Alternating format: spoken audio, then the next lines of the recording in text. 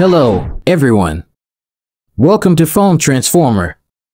Today, I'm going to show you a cool trick that will let you how to scan QR codes using Google Lens.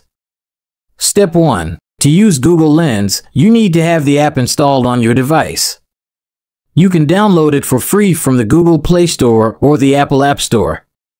Once you have it, open the app and permit it to access your camera.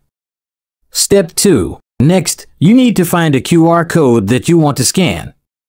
It can be on a physical object, such as a product label, a flyer, or a business card, or on a screen, such as a website, a video, or a presentation. Make sure that the QR code is clear and visible, and that there is enough light around it.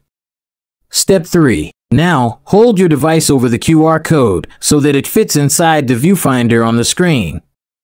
You don't need to press any button, as Google Lens will automatically detect and scan the QR code. You will see a blue dot on the QR code, indicating that it is being processed. Step 4. After a few seconds, you will see the result of the scan on the bottom of the screen. Depending on the type of information that the QR code contains, you will see different options to interact with it. That's it for today. Thank you for watching.